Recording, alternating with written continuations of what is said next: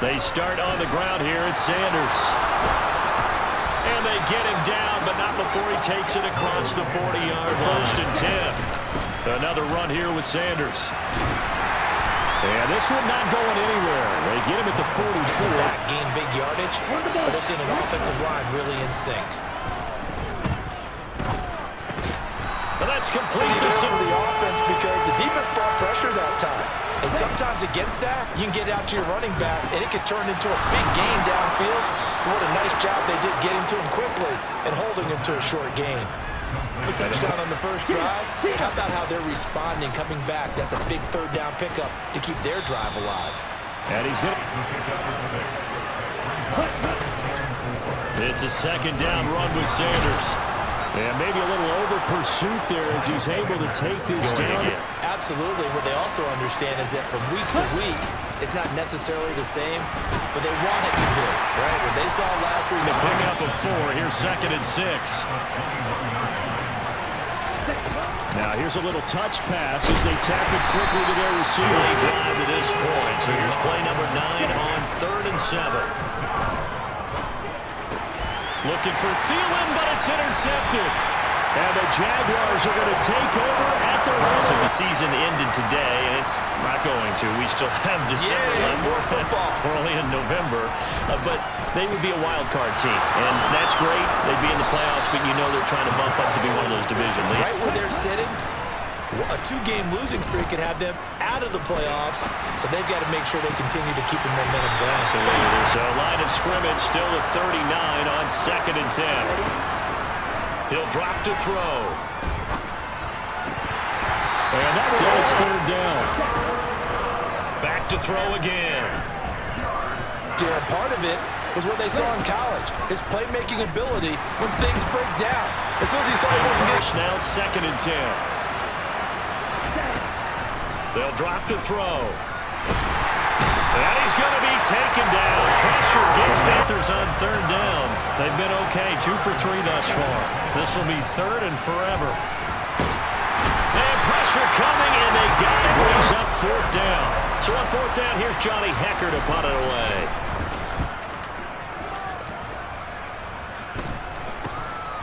And this will be taken at the 13. 33 yards is the distance on the punt there. They'll come out throwing here on 1st down. And this will be in 2nd down. Back to throw here. He's going to drop this down to Sanders. And he'll get... On 3rd and short, they'll try and pick it up through the air. It's incomplete. Took a shot. Contact on time, no penalty. And before this drive can get wings, it's 4th down. And he is going to have a Panther. They'll run with Sanders up the middle. That's a pretty strong running there. Now this time he'll look to throw. He finds his man complete. It's Hudson. He'll look to throw. And that's off his game. On 3rd down, he'll drop to throw. This one to the sideline. He's got it. 1st and 10. On play action, they'll throw. And Sharp calls it in. Inside the red zone here, they'll look to throw. Being chased out left. And he just the passing game, stressed the pocket for the quarterback. They forced him into errant throws. Everything they're doing has been executed well. And he's got it. Touchdown, Panthers.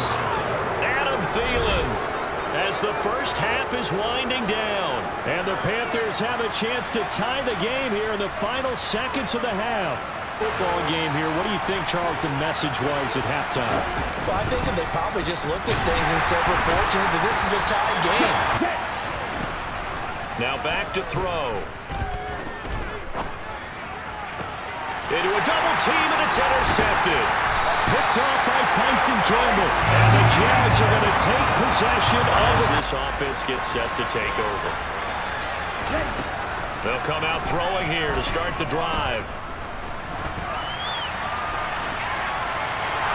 And the Jags get to him as down he goes. He sees it. He certainly has him, Brandon, and the instincts that have made him a great tackler, I think coupled along with some film study and some great anticipation, that the early jitters are long gone, that they should now have some sense of continuity and be able to make some of these plays that they have not been doing so far. And he is good. Third quarter. Now on first down, he'll drop to throw it. And he slings it. A lot of game plans in today's NFL. Ordinarily, you're trying to keep the quarterback hemmed in. In this case, they brought the first down. Out of the gun now on third down. Open man is Thielen. It's complete. And he's going to have another first down. On first and 10, it's Sanders. And he's got it to a talk about whether they take a good first step or not. Many times you just don't take any step. Just get your feet moving, get your body going. On this drive, this is third down and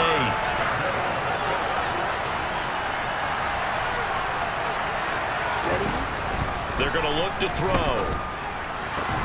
The open man is Shark. It's made at the Jaguars' 23. They'll look to throw here. Wide open, it's Marshall, complete. And so close, he gets it to the 1. Out of bounds right there. They're going to be set up with a first and goal. And he takes it into the end zone for a Panthers touchdown.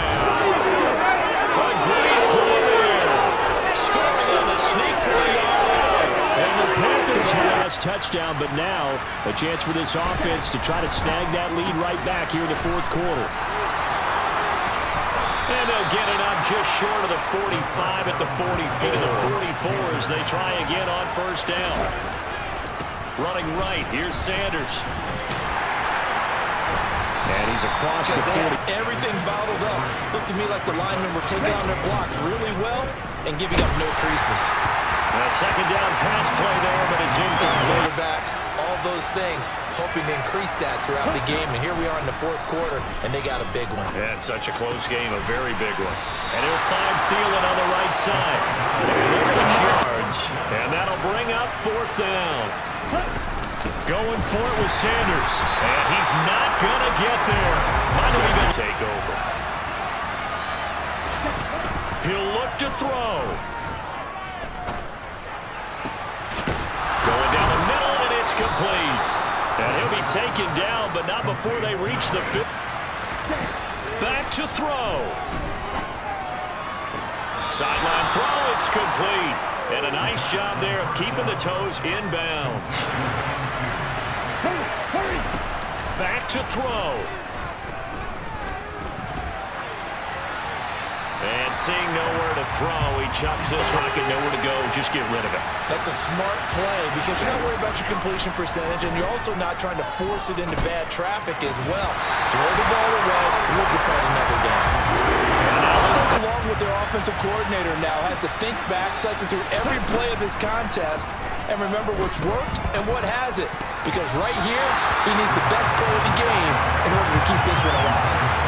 They had to bite them after the other side. Their defense came through, was able to hold them without any points.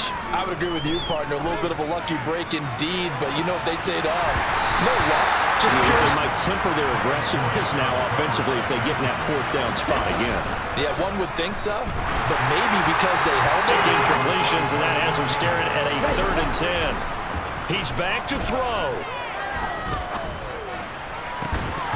And that's going to be...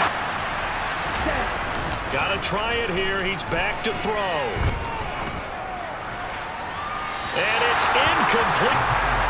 So this will be a win for Jacksonville. And we talked so much about the turnover battle determining who wins and who loses. This game, no exception. They didn't turn the ball over at all, and they go on to victory. They looked like a smooth operation in this one, didn't they? Because you look at every facet of the game, they handled their business. Offense took care of the football, converted it into point. Defense took the ball away, gave it back to the offense.